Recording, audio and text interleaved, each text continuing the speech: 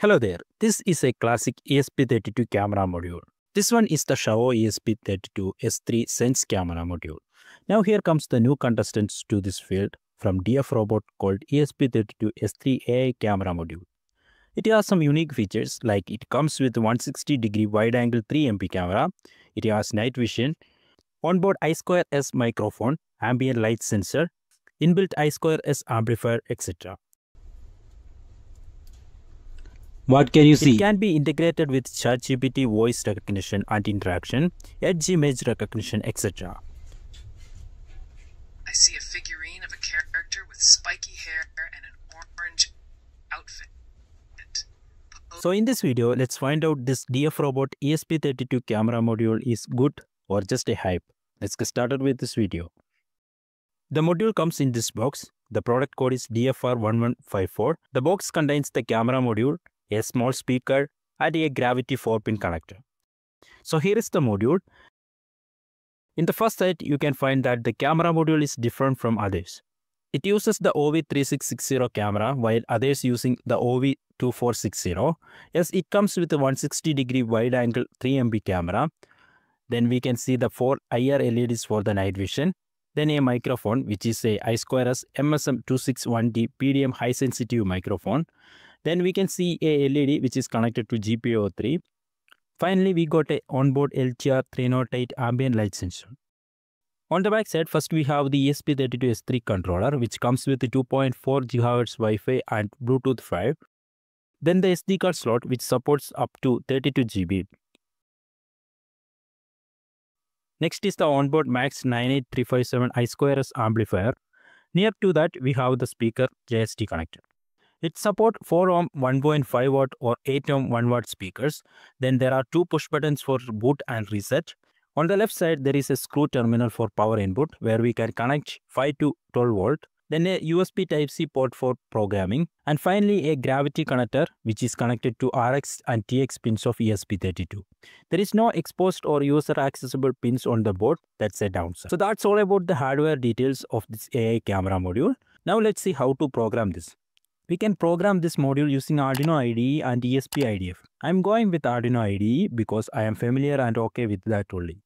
By the way, all the details available in the Dfrobot wiki page. You can find the page link from the video description. You have to install the ESP32 board to Arduino IDE first. For that, go to File, Preferences, then paste the board URL here in Additional Board URL section. Check video description for board URL. Then go to Tools, Boards, Board Manager. Now search and install ESP32 board to Arduino IDE.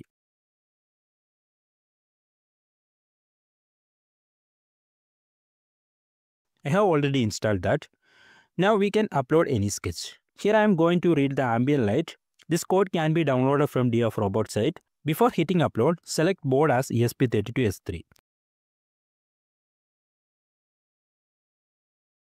Enable USB CDC on boot.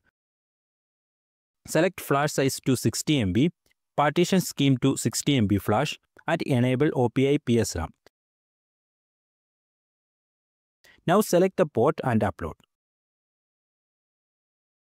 After uploading, you can see the working.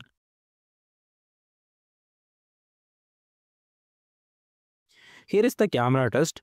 You can see the quality of camera here, which is better than OV2640 modules. Also, you can see the night vision. As you can see, it can switch to night vision very fastly. That's a plus point.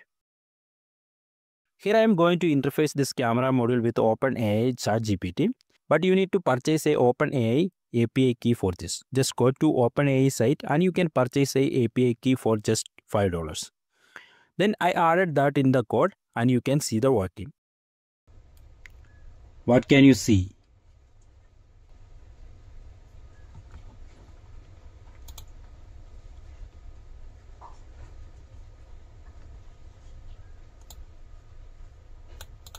I see a laptop on a desk.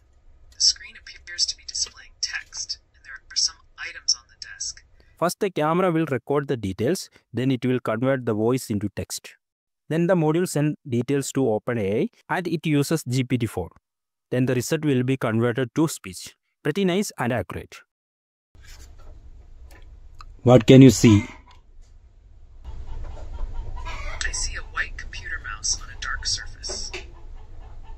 here I faced some quality issues with the output audio.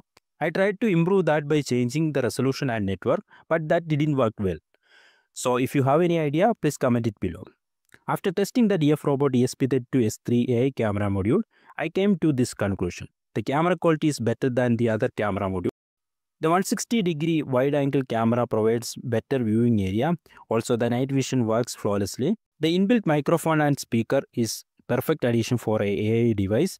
The ambient light sensor is not necessary, but it is okay.